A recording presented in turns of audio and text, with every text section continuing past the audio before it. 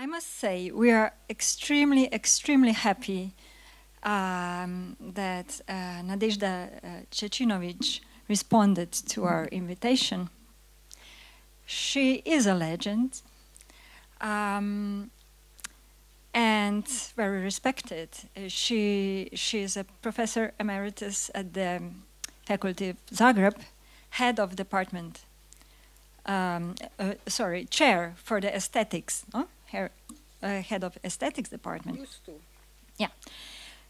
Also co-founder of the Center for Women's Studies in Zagreb, and also former president of PEN Croatia. She also was joining praxis school at the end, because she was young at that time. So she was at the Cortula conference, the famous Cortula conference, and also participated one article in Praxis magazine. She was invited to the faculty by Praxis members, Danko Grlić, Gajo Petrović, Milan Kangerga, all names that we heard. She was also visiting professor at Jan van Eyck from 1995 till 2000. And let me just list some of her books. An Intelligent Woman's Guide to World Literature from 2007. Why Read Philosophers, 2010, on love. Books and Talking Things, 2012. Culture and Civilization, 2012. An Introduction to the Philosophy of Literature from 2017.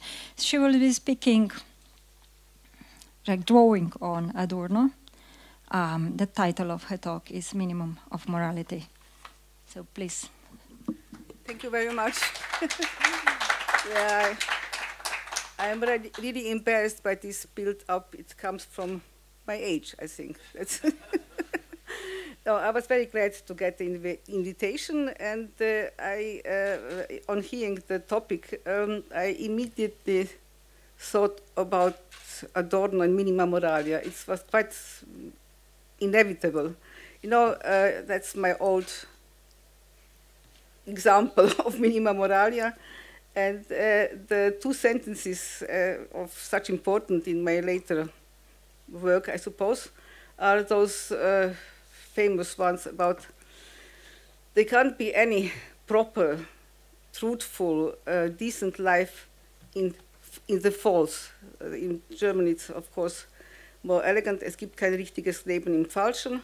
But the other sentence is as well very important. It's about the almost insolvable task to not be discouraged by the power of others and by one's own lack of power, and not to allow sich dumm machen zu lassen. In German, it's about not allowing oneself to get stupid, but of course it's again not quite translatable. That was the first idea, but then I realized that I don't really know where I'm going, and I'm really not going to read all this said, because I had some difficulties in deciding what I want to do. It's going to be, I hope not quite, a sort of memoir, or at least a modest contribution to a history of ideas. I don't think I got to any kind of proper analysis. But what I want to do is make a very simple framework, and if I manage to repeat or to refer to some of the topics already discussed here. What was the memoir kind comes now. What was the first question one poses oneself when has some vague idea about studying or not studying philosophy or related topics? But not only that, what does one do with one's own life? It's the basic question how to live one's life. And to be a bit more specific, there's the so-called circumstances in a modern age. That is the one difficulty that stems from the fact that in modernity you are supposed to be autonomous, to be responsible for your own way in the world. You are not bound to a traditional role, a traditional but then obviously, and there comes the trouble we are discussing here, you have no influence over the circumstances of your own life. And the other presupposition that is a little more specific, and again, not without some kind of inner paradoxical twist, is that comes from, I was more or less born in a tradition where changing the world was mandatory. Obviously, you had to change something. And it works out like that, that we were supposed to make sacrifices for something deemed to be inevitable. That's a quite difficult position to maintain, that you are supposed to act, but in a context of some kind of impersonal forces, something that you are supposed to be an agent, a subject of change, but the forces were somehow really described, or at least they were so impersonal, or if not impersonal, in a way that excluded, in a sort of simplified Marxist reading of the Hegelian tradition, that excluded any kind of contingency. It was supposed to be, there was a solution was already there. It's going to come. There is all kinds of details. I'm not going to into here the very awkward notion of a so-called optimistic tragedy, because of course, if you have the proper tools to change the world, there are no proper tragedies left. There are only optimistic ones. So if the hero of a tragedy in a socialist context doesn't survive, it's still an optimistic tragedy, because I mean, he does it because he has to do it. So, well, but to be a little more specific, we have mentioned it, and even from the very beginning, in the former introductory speeches of the Dean of the Faculty for Arts, that the very topic of our conference, the alienations, was a sort of everyday word. We have now went on, and we are now much more, all kinds of specificity developed about both the political and the surface level and the more complicated level of it, but still, in the middle of the 60s or something like that, you spoke about alienation like something that is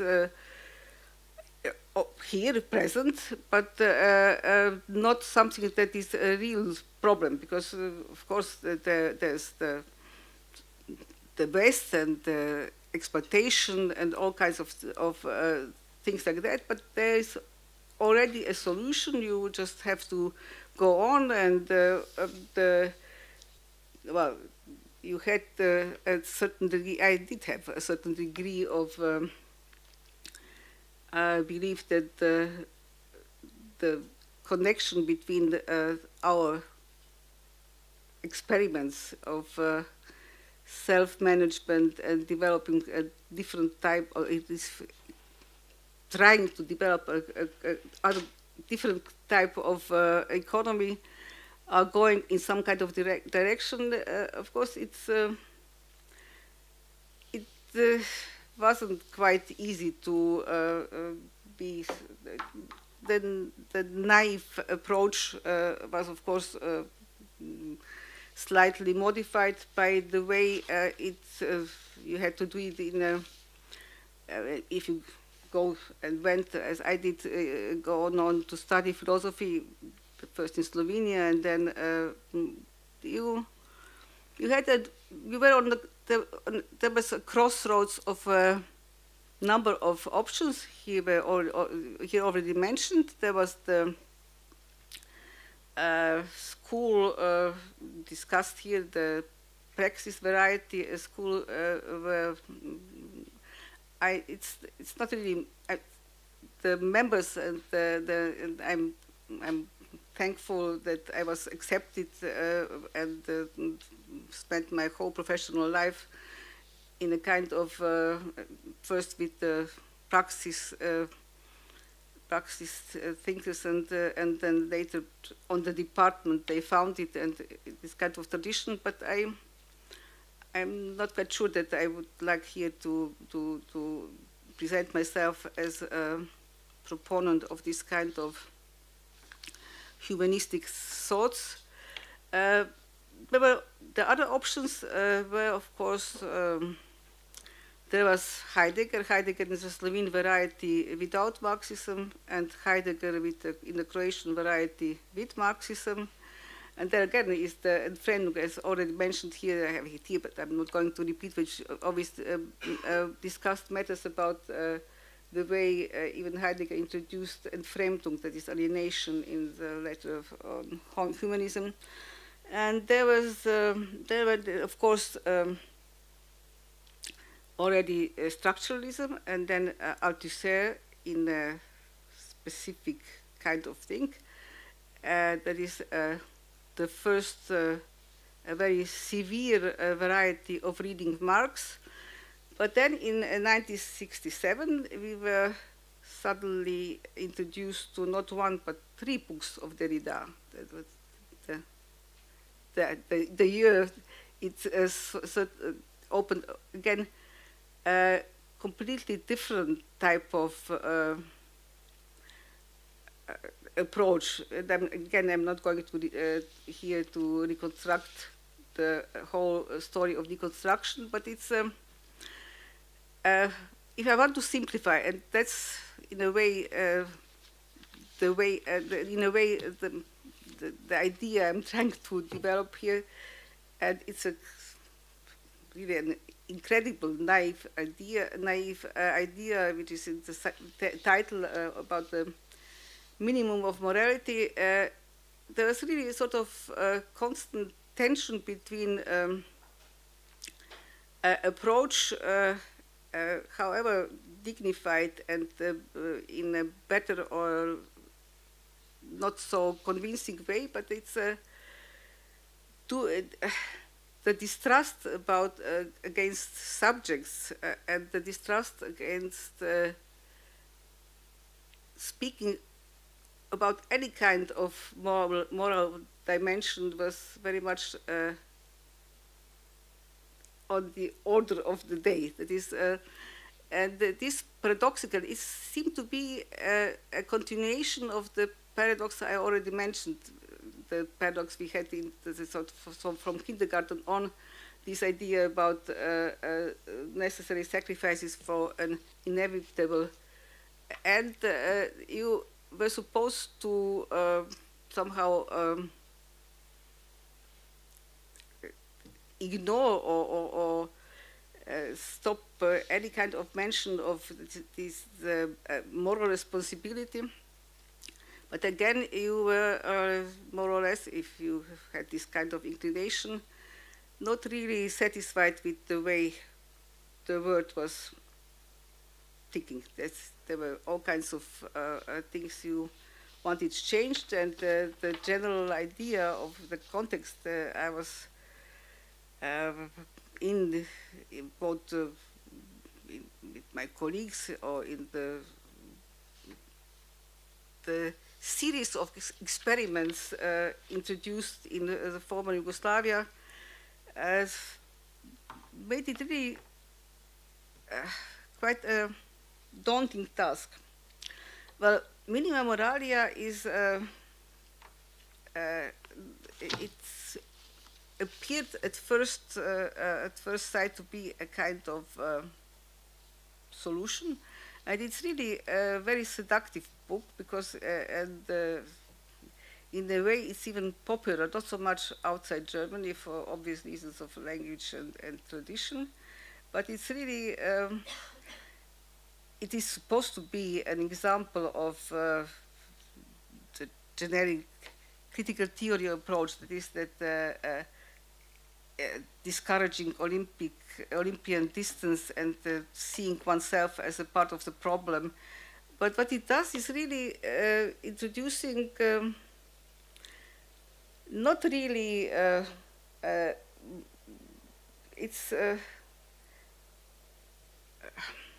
it doesn't teach something, it doesn't teach minimal morality, as that's not the sense of the title, but it is obviously judgmental. And it's judgmental in a way that is certainly to a certain justifying the old reproach against the Frankfurt School that it's well situated in the Hotel Abgrund, that is really enjoying its precarious position, looking into the abyss and the beam and something like that, but really enjoying the sort of stance of being able to see through all that. That is, you are, if you, I suppose many of you have, it's an endless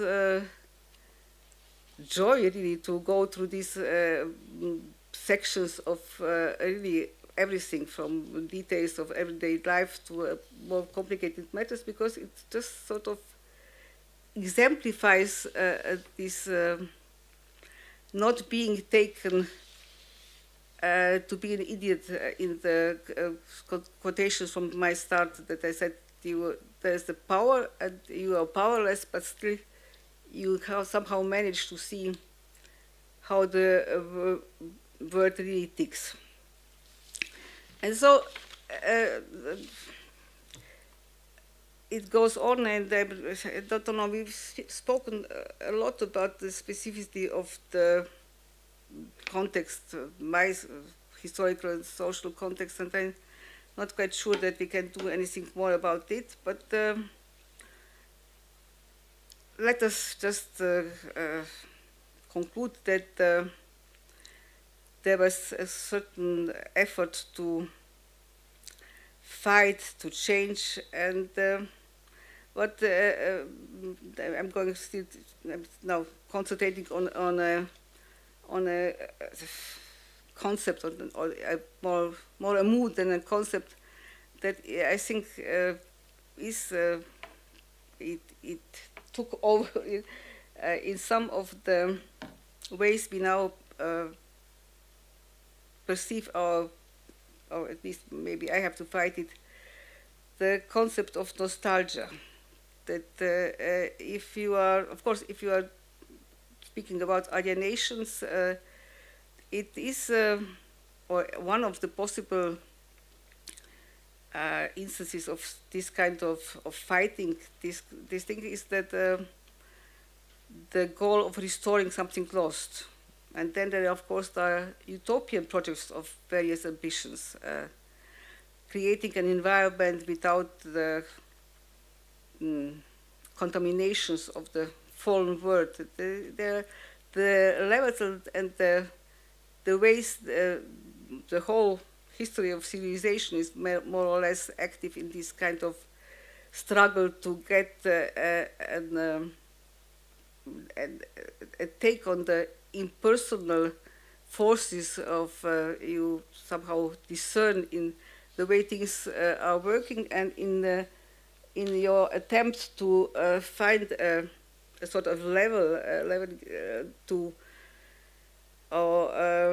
create a possibility of interfering with it, of keeping the well, it's a dumb word, but still I don't know any other right now, of agency. We want a proper Marxist, informed by Hegel, approach, of course, despises both nostalgia and utopianism. They are all both a type of deviation. but I think that the whole effort of fighting or changing is always somehow between these two possibilities of utopia and nostalgia. And what I wanted here to, but I don't know if I want to consolidate it, I try to somehow pinpoint how this, how it works out now. And the idea, which is not very original, and I have here the necessary quotations, is to see how it works now. That what moves us in the sense of an emotional experience, and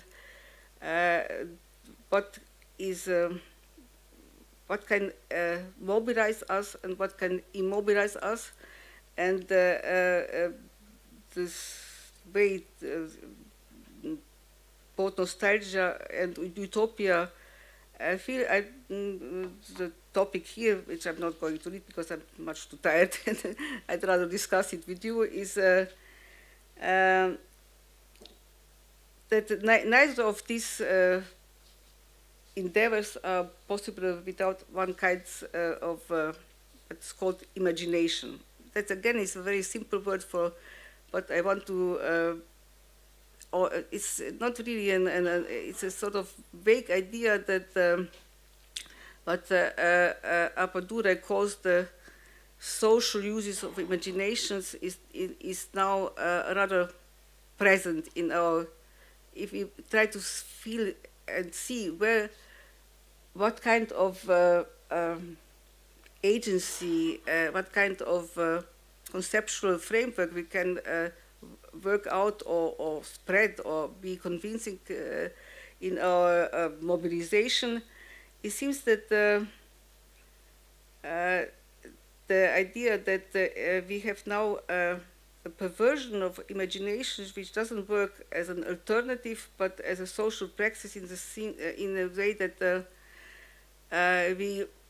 we do live in a world that is, in the sense of Max Weber, ensaubert, that is not, it's a sort of secularized, and it doesn't, disenchanted is the English translations of it, and it's obviously subjected to functions and properties like that. But as Lesch speaks about consoling our state of alienation with consumption, I think that we have now come to a point where we console our state of alienation with these social ways of using imagination. I know that the project of the commercial proposal of metaverse is, I hope it's being a flop, at least I hope, and dead. But it doesn't really change the prevailing way of course, there are these kind of very simple solutions like cosplay and things like that, but the role-playing variety of the social use of imagination, of somehow not coming to or trying to, I mean, until recently, whatever the force of social change, we could make a case for social life being largely inertial. That is, there were sort of relatively finite set of possible lives, and that fantasy and imagination were sort of residual practices, special persons or domains, or restricted to special moments. But that now it's the fabrications. I mean, maybe it's not very much different from the, I don't know, consumer constructions of identity, but it's, I think that it's more insidious, that it's more prevailing, that is the, I mean, how do you come in, where do you sort of insert the idea of keeping up with social struggle. Of course, and one possible conclusion of reading Minima moralia is that we are already too damaged to sort of be able to deal with it. That's, but I really, that again is not a very new idea, but I can't really envisage any kind of social struggle or even class struggle, if we use the proper words, without a moral moment. The minimal morality of my title. Now, I'm just here circling around and in a simplified manner about this kind of inner trouble I'm carrying around with more or less, not so much, of course, if you do what you do, then you concentrate on an analysis and do what, or try to find a conceptual framework and a kind of language to deal with specific problems. But if the topic is alienation, and we have really, I'm constantly trying to give up on these efforts and go back to some of the topics already, the question of happiness or even the question of death. We could, of course, here was already mentioned the possibility of contrasting some ideas of agency and death with, for instance, Deleuze's, I have here a quotation, again, I'm not only, it's a very impressive kind, you know the pure immanence text, short immanence, life. It's about a subjective consciousness, a pre-reflexive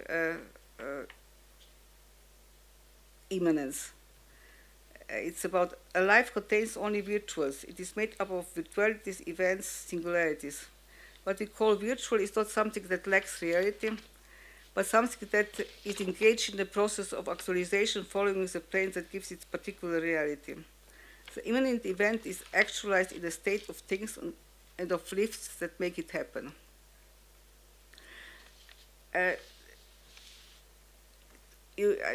I'm quite willing to acknowledge that living our lives is similar to this kind of process of actualizations and of, but then again we, if I come back to the crucial point, I do cling to the notion of change as a yardstick of doing the right thing. And if we may accept our damaged state as an excuse, but then again, only to a certain degree, because that's again an old notion. We are here, we are talking, we are assuming that we have an insight, we are possibly or probably counting on an impact of our words, of our thesis. We have discussed even some quite specific topics about the given state of our word, about the maybe inescapable damage, no, really not only personal, but in the sense of climate change and where to find, of course, in one sense we have different proposals. We have proposals of restoring some type of collective action of some kind, and we have proposals of opting out of, or opting out in the sense of creating alternative places of a different type of communities. But again, in all these efforts, we are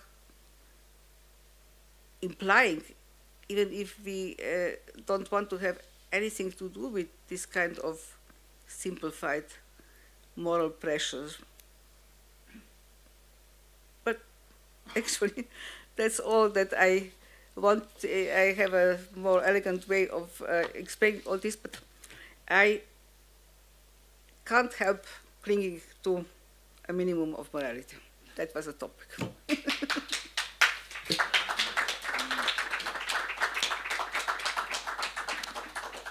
Thank you so much, Nadežda.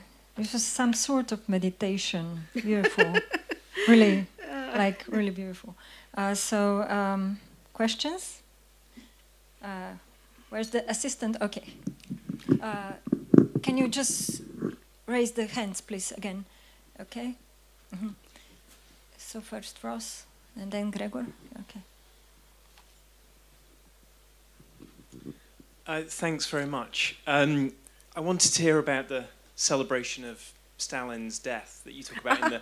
But anyway, okay. That's not really my question. No, that's the memoir type of thing. Right. It was, as you know, in 1953, and I was 6 years old, yes, 6 years old, and that was the first time my sort of introduction in about the questions of death and politics and morality, because we were... It's not part of the story, but actually it was in Switzerland, where I was with my parents, and then one day, it must be March, I don't really know, it's probably, I think that the official announcement of Stalin's death must have been the 5th of, something like that, doesn't matter, and I'm not going to look it up now. And then my father heard him running up the stairs and with the bottle of something and shouting, "He's dead, he's dead." And I was 6 years old, and I was really surprised of such a reaction to death. And there I started to sort of, of course there were some explanations, some of them were, even at 6 years, I found it much too simple. Bad guys, if they die, it's nice that they die, but because they don't die usually. Just kidding. But so it started, and it's. I mean, I put that was the memoir version of my paper. The memoir version, which started then being first a firm believer in everything Yugoslav. You know, it was very simple. The simple idea. There's the West, capitalist, very bad. The East, Stalinist, very bad. Here, we had the right thing, and it's really of course, you had to have some kind of privileged background to keep on believing something like that. You know, it wasn't quite obvious because the inequality was present, and different types of privileges, and the whole real socialist. Of course, it was different from other types, but and then you sort of start reading, and then you compare the way it works here. Actually, I ran away in '68 in the direction of the West, because it seemed that they have kept on with revolutions, you know, going west, '68. Students, revolts, all kinds of things. And then I had a very, I never forget, my first student meeting with German students of the leftist kind, because I tried to find this kind of people there. And I was taken to task because I didn't see that the Soviet invasion in Czechoslovakia was the right thing to do. But literally so. And the sort of discrepancy between some kind of experience I had here and the way it was in a purely, as we all, you maybe not, you know it from different kinds of things, the way a lot of these alternative and some of them very fascinating movements of change works is that they really are in a bubble. There's sort of, you create an alternative reality where all kinds of things happen. I didn't make an catalog of all possibilities of doing theory in the 60s. Started here, and some of them are really going on. Again, in Germany, I first encountered very strenuous efforts to keep up in declaring the Maoist conceptions of being the proper thing, you know, and a lot of very sophisticated conceptual work goes into explaining some kind of, I now think, counterfactual ideas. And I have, and again, I told you, I'm going, if you let me, I'm going to the memoirs section. I was rather admirer of the work of Julia Kristeva, until I read in the book about the Chinese women, a description of the wonderful effect of a group of Chinese pioneers marching at the, what's it called, a sort of meeting, and something like that. And I would even accept something like that from someone coming from Paris. But Julia Kristeva was Bulgarian. She had seen this kind, the type of pioneers back in Sofia. So this kind of reading something into the same kind of event, you know, children with red scarves marching around as a sort of epiphany of a future world. No, sort of, as I told you, I'm tired and so a little bit. But again, it's not the impact of, as it's a well-known fact, the Frankfurt people both inspired all kinds of very important changes in the German context and even further, and they did provoke a type of better insight into how to interpret some of the things around you, but then again they were sort of discarded. Inevitably, they were the self-sufficiency of some of the members of this school didn't last very long as a type of inspiration. But then again, there are all kinds of things. Then I went back to Yugoslavia and more or less participated, not that I'm not going to sort of construct myself a sort of heroic, which it really doesn't, but we did go to a number of efforts to keep up or to find a language to do something. And again, I'm going to simplify, because it was quite easy. I know that it's much too simple to say that the moral dimension is rightly criticized both in the proper Marxist way and in the way here people much better able to explain the psychoanalytical view of it. I'm not going to go into that, but it's again not a position, not a type of analysis that enables one to keep up this naive stance of a minimum of morality.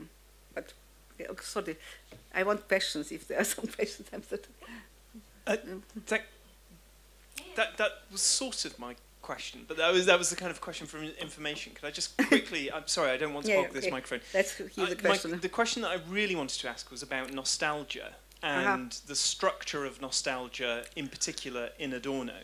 And I was very interested in what you said about it. But I was thinking about the nostalgic framing of Minima moralia, and also of negative dialectics, which I know you know very well. So in particular, it's Minima moralia. He begins by saying that philosophers used to teach the good life, and now they don't, because the conditions for living a good life have gone. Yes. And of course, the title is a riff on Aristotle, a pseudo-Aristotelian text, and so on. And so you think, really, the conditions for living a good life really existed in ancient Athens, with slavery and the subjugation of women and imperialism and all the rest of it? Of course they didn't. Of course they didn't. And then likewise, at the beginning of negative dialectics, philosophy is still necessary because the moment for its realization was missed. It's missed, yes. So, it's a nostalgia for the future, isn't it, in Adorno? It's a nostalgia for what has never been, which is why that apothegm of Karl Kraus's "the origin is the goal" is so important to him. And if you name it, then it may disappear. There's a sort of, it's for the future, but if you make it a program or sort of instrumentalize it in a positive way, you will miss it. That's you are feeling the appeal, or you're trying to project, but you never. There's really a sort of you are forbidden to name the future. You are not allowed to pin it down, because once you pin it down, you are already in the realm of the instrumentalized you are turning it into a different. Yeah, I mean, it's. I still feel it. I spent some time right now. I still feel it. The seduction. Well, obviously, the first sentence of the negative dialectics about that's easier to see. That's something we keep up because, of course, obviously, the moment of a possible. If we say that I don't know, in 1917 or with the possible global reach of revolutions, there was a moment when you could maybe expect something to happen. And then again, well, I don't have an example, so, but you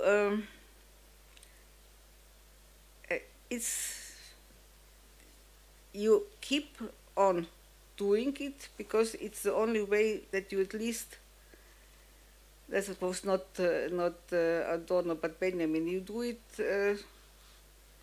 for those who suffered, to redeem the past. You know, you keep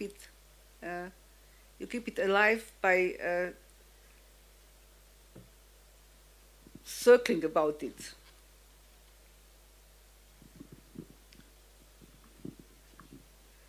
Yes, but now it's like in the directives of enlightenment. There's you name it and then you sort of question it and then you go back again. I mean, it's I don't really know. Maybe it's the only way that we can think outside of.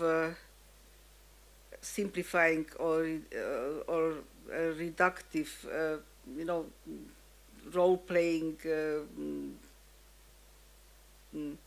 sort of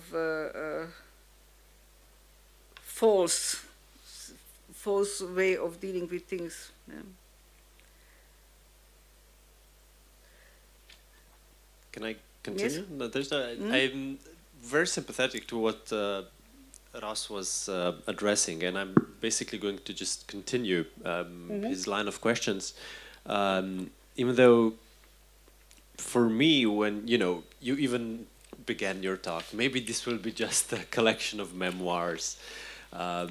And perhaps maybe this is all you wanted to do, but I do sense like, you know, you also shrewdly and strategically, you know, placed certain words in your talk, like Derrida, like between nostalgia and utopia. Clearly, I think, well, but maybe I'm reading it into it, but clearly I think you were referring to the specters of Marx and to the whole idea that perhaps, you know, the whole Marxist project, whatever it was, maybe it was never but a specter.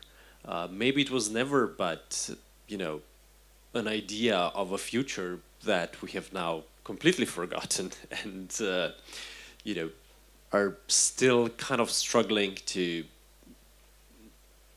what to do with this Yes, idea of future. And I just, sorry to interrupt you, but I just wanted, my reference to nostalgia wasn't Adorno, but rather Mark Fisher, who speaks, you know, from specifically British context, but nevertheless evokes the question, and he even gives nostalgia even some sort of positive twist, to an extent, of course, only. But still, like, I mean, some, you know, senses of social welfare state. I mean, is it so bad to feel nostalgic about that? That's kind of Mark Fisher's point, and it's, you know, valid. But I suppose, like, the more philosophical, the more, you know, Derridian question would be precisely the idea of what are we really nostalgic about. So in this line, I'm basically just repeating Ross's question, namely, you know, what is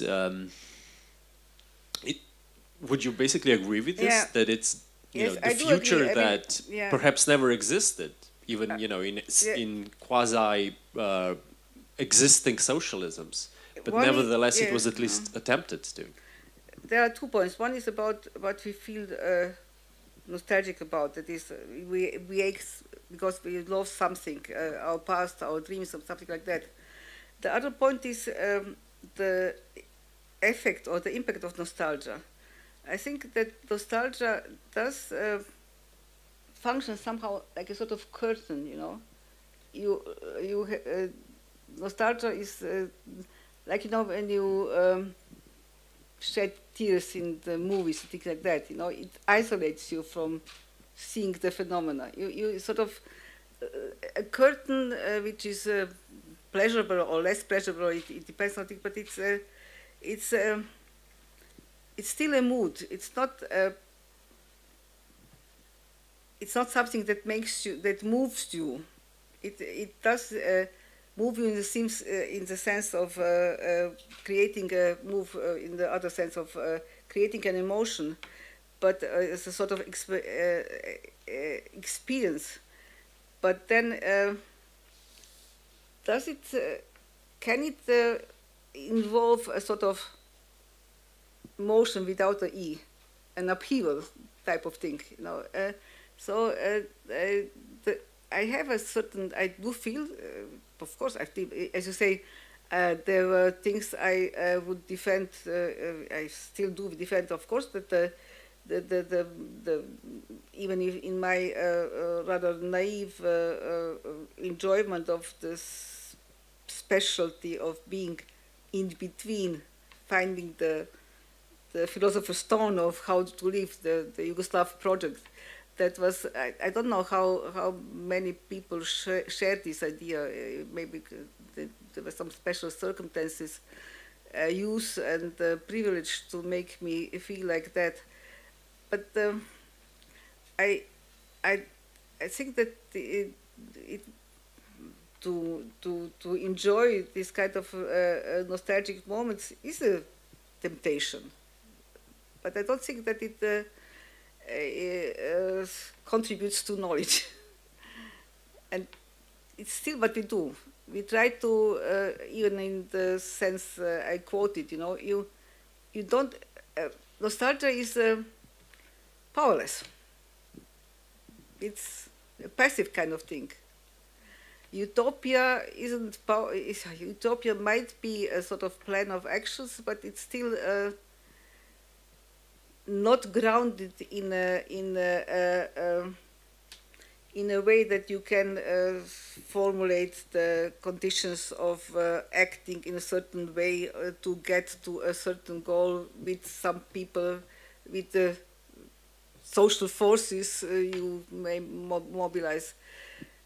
So it's,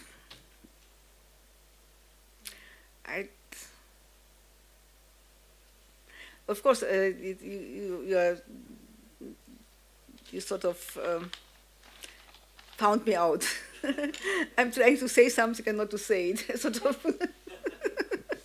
sort of say it and withdraw it. But of course, if you speak, you can do it. If you write, I could have.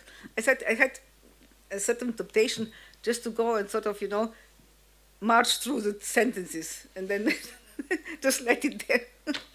And then I thought it's really late, and I'm a talkative person, as you've mentioned, if you've realized these days. So it's, no, but there are serious issues. There are really serious issues, and I'm now with whenever and I'm really glad with the interest. Of course, there's the general idea and the wide-reaching idea about alienation in different types, and then there was a special issue of the contextual here or the past of Yugoslavia, and I do find it is a proper topic of research, but. I don't know. Maybe I should be more disciplined because if you have the topic about the whole network of Marxist centers in the broad variety of different approaches, then I know that if I would encounter something less emotionally colored by the past, I would regard it in a more neutral way, like an interesting topic of in an interesting field. But it's very difficult for me to deal with any kind of this research into the past.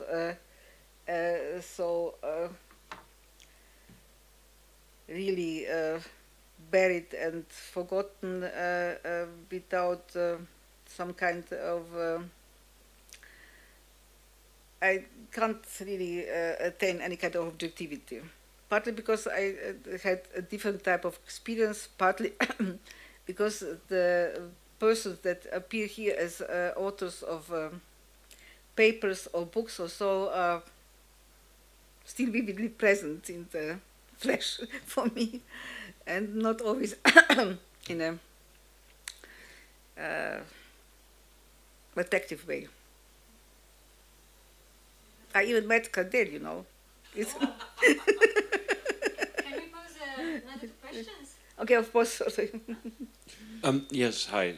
Sorry, I just wanted to thank Gregor for bringing up Fischer before I could get my hands on him.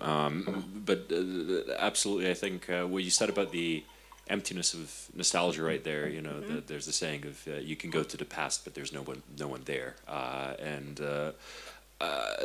I was just kind of circling that around in my head because I think generationally, the notion of Yugoslavia, the concept of Yugoslavia, life there, and the promise of a project, really existing socialism, a third way, etc., has sort of lived beyond very much its sort of formal historical finish. You know, within later generations, you get various degrees of fetishizing the aesthetics of Yugoslavia, but also a genuine kind of sense of hauntology and a lost future, where you kind of found yourself in the ruins of this great project that seemed so promising, and now you're in a sort of...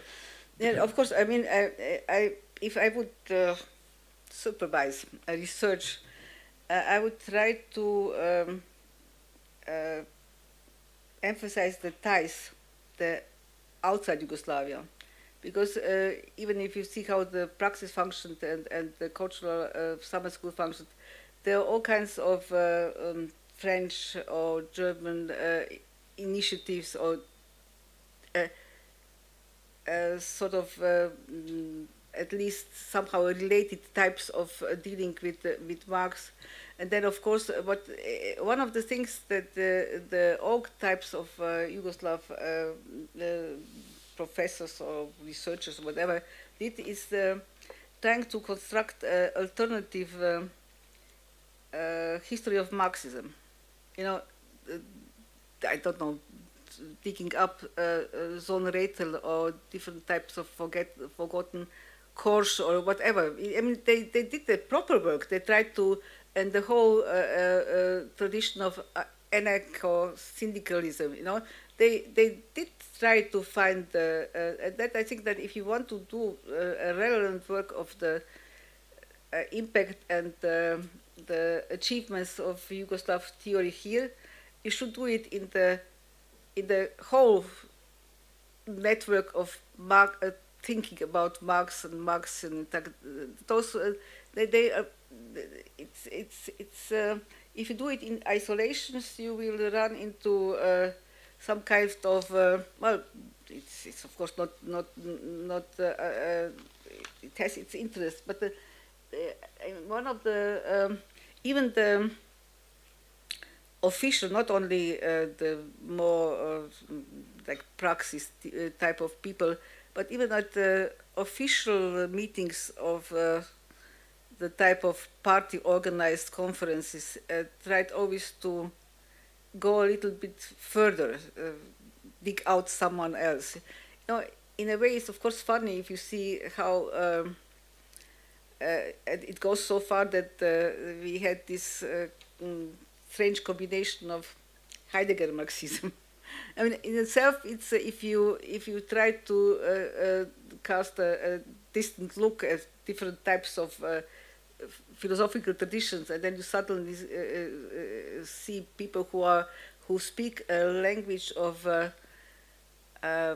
really all kinds of entities like the proper humanism and the self-realization and the thinking of revolution and things like that, who are still trying or sort of smuggling or relating or suddenly developing a Heideggerian kind of thing. That it is strange, but it was part of this kind of trying to find. No, I don't think an alley in Heidegger, that would be really too much. Well, I did have a short specific question, which was perhaps slightly provocative, but to what extent do you view what is now sort of popularly referred to as Yugo-nostalgia and the sort of modern view of Yugoslavia that predominates both amongst sort of the older generations and the youth as a kind of trauma dream? I suppose, precipitated by the 80s and 90s. I think most of the Yugo-nostalgia is a sort of role-playing. I really think it's a part of those social practice of imaginations. No, I don't want to be. No, of course, if you don't, there's so much not to like in the successor states of former Yugoslavia that and then there are all kinds of things, but. You know, there's even a sort of it's a product. It's and it's partly even constructed out of products. They speak about Yugo-nostalgia in connections with a special brand of cookies, yes. Chocolates, and things like that. I mean, of course, I don't mind it. I mean, some of them I remember, some I don't remember, but it's really. It's not a very interesting level, you know. It's right. Nadežda, thank you for very suggestive stories and memories. I like to come back to the question, one word in Adorno's book, Minima, moralia, the word damaged, a damaged life. right? And I'm curious how you link the notion of damage to the theme of our conference, alienation. The reason I ask is because, as we know, Adorno has a pretty pessimistic reading of the European Enlightenment, right, in the dialectics of Enlightenment. So, to sum it up in a very crude way, the Enlightenment led all the way up to the Holocaust, right? So I always understand his notion of a damaged life in relation to the fact that he was Jewish and so on and so forth. Now, but for our conference, I feel that there is a sort of invitation, maybe by Mladen, who wrote the introduction, right, to rethink the whole idea of alienation. In other words, the invitation is for us to maybe not think about alienation in such pessimistic terms or as such a bad thing. And remember, the Slovenian school is always teaching us about enjoyment, right? So the big word is actually enjoyment rather than alienation. So I think that Adorno is... Yeah, but he's expected to enjoy his pessimism. Yes, I think that the Slovenians would say that, but he's the wrong of course, match I quite agree, it's true. I quite conference. agree, but to go back to this question of dialectic of enlightenment, it is a serious analysis, because it's really, the thesis is that rationality developed in the subjection of nature has damaged us in the struggle for survival, dealing with nature as an object and the other. We had to introduce. He speaks about all kinds of things that sometimes it's metaphorical, like coldness, and sometimes it's something else. But but of course, maybe Jewish, but it is in a certain way the old idea of a fallen nature, you know, and of course in the Christian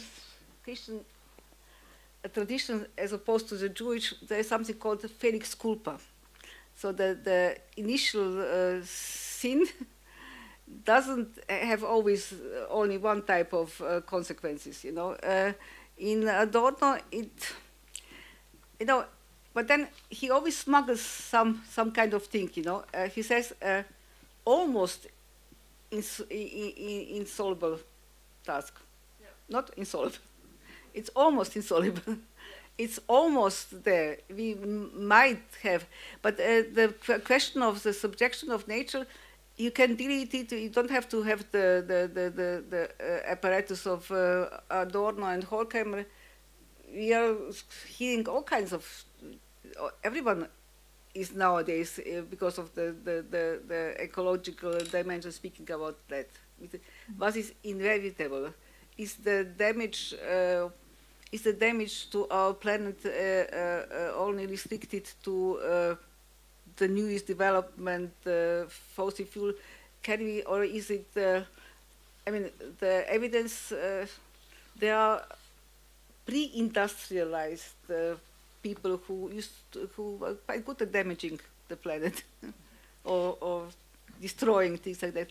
Is it really so that, and then of course there is a variety, is the subjection or the biblical right given to humankind to subject nature and be the master of whatever there is to master, is that the only possible tradition of mankind? Are there alternative ways of going back? But then, as we have seen, it's a bit late to go back. No? We discussed that much better than I can do it now with the degrowth issue thing. Okay. Is it acceptable or not? Yeah, okay. Laurent, huh? Did you? Yeah. Okay. It's a really stupid question. But thank you very much for bringing forth in the conference this dimension that was not present, I believe, which is the the whole psychic atmosphere or psychic climate that surrounds the discussions about not only alienations but all the issues that have been discussed during the conference. Here, during the questioning, of course, one of those atmospheres has been already discussed at length, which is precisely the one of nostalgia. But in your presentation, there is another word that has occurred twice. You've said it twice, and that strikes me as, and on which I would like you to elaborate. Perhaps there is nothing to elaborate about that. That's why my question is perhaps totally stupid. And this word is seduction. So you have mentioned twice that reading Adorno for you was something that has something to do with seduction. So you were rereading him because you were still seduced and so on and so forth. Yes, of course. I'm trying so hard to avoid the the seduction issue. the whole things it comes with. Of course, but I can't. And of course, you know, everyone knows that Adorno's infamous sentence about he thinks that psychoanalysis is true only when in its exaggerations. It's a sort of general idea that he doesn't really deal with psychoanalysis, but he thinks that some of the extreme, the exaggerations might be acceptable. No, of course, I'm not using this kind of usual, but of course it's appropriate. I have to acknowledge it. I don't deal with it because I'm not very good in, as we heard in a brilliant way, different talks here. I have maybe sort of inhibition or sort of clinging loyalty to my Frankfurt formation. I can't really. I'm very cautious about using even remotely psychoanalytic terms to the interpretations of a whole process. Maybe I should do, but I don't. I was just thinking that because I was wondering whether seduction wasn't the thing that would bridge precisely this question of alienation with the one of enjoyment. Yeah. That's why I asked but I'm really interested, you know, there are different types of, you all know, it's a long story about agency and subject, which is a sort of hidden thread in the paper. One is about the old chestnut about who is going to educate the educators. That's one possibility. The other is, of course, the George Lukács type of thing that the proletariat can't really do it themselves. They have to have the party to do it from them. Sorry, it's really simplified, but that's what it says. That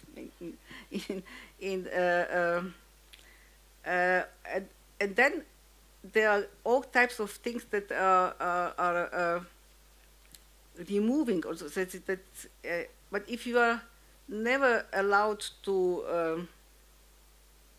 have it sounds naive, to have straightforward motives in wanting something or introducing some change, but if there's always something you I'm quite willing to acknowledge that it's like that, but I'm again quite willing to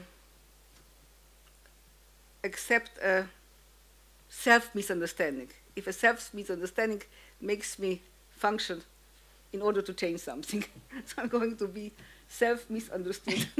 Perfect. If there's no more urgent questions, I will use the privilege that I'm the moderator. I will also give a comment or just short, also personal experience and thought. I was also thinking of Yugo-nostalgia, even when I was preparing my talk, when I read your Stalin memoir in your abstract. And you said for you, Yugo-nostalgia was something artificial or performance or something like this. You commented on this. But I was thinking of okay, first thing is that my first political experience is Tito's death, which is completely different experience. And actually, if I'm like very honest, I watched the video a couple of times, and I cried. People are crying, and I cried. I couldn't help myself, but I know, sort of, I know, but still I cried. And I was thinking of this. So before I was speaking about this ego ideal. So our generation is the generation of the last pioneers. So we gave this oath that we will be good comrades, that we will build a new life of joy and happiness, and that we will never break the oath. And I thought, I was thinking about the difference between your generation and our generation. And I think the difference, so I will suggest my thoughts. No. I think the difference, from my perspective, is that we didn't have opportunity of a disillusionment. So if one is raised in one ideology, like you were, like you knew at the beginning that West is bad, East is bad, here is good, but slowly you disillusioned yourself through growing up. For us, it was like we were like enchanted with this oath, and then we didn't have opportunity of disillusionment, but we were taken away this thing from the outside, like given another thing. And I thought that maybe your nostalgia comes from this, I must say something. I spent a few years of my life in political efforts to keep, save Yugoslavia. And it wasn't very prominent. There was one of the first non-official movements. We thought that there was a window of opportunity to keep the thing together. It was called UIDI, the Union for Democratic something in Yugoslavia, and that wasn't the nostalgic thing. It had nothing to do with, and we really tried hard not to include this kind of identifications with your own or something like that. We thought there's a possibility, and that it was a viable political idea to keep the thing together. And I did that not by any kind of,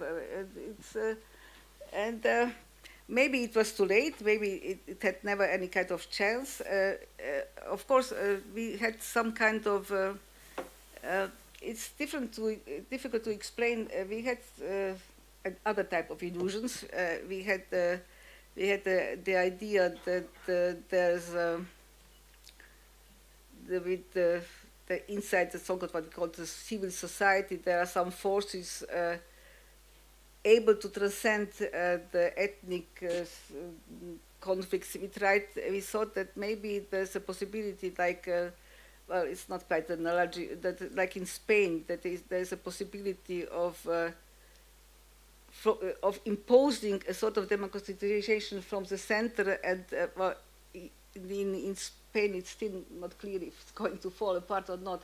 But that has nothing to do very much, but I'm not going to now explain and think, but it was a political effort that failed. It was one of the last opportunities where people from all over the former Yugoslavia were connected with this kind of thing, with UIDI, and we tried it, and it was either it was never going to work or it was too late. And it was, well, that's one of the things I can't really be quite objective about, because that was, as always, with a number of dedicated persons engaged in a sort of effort. It was,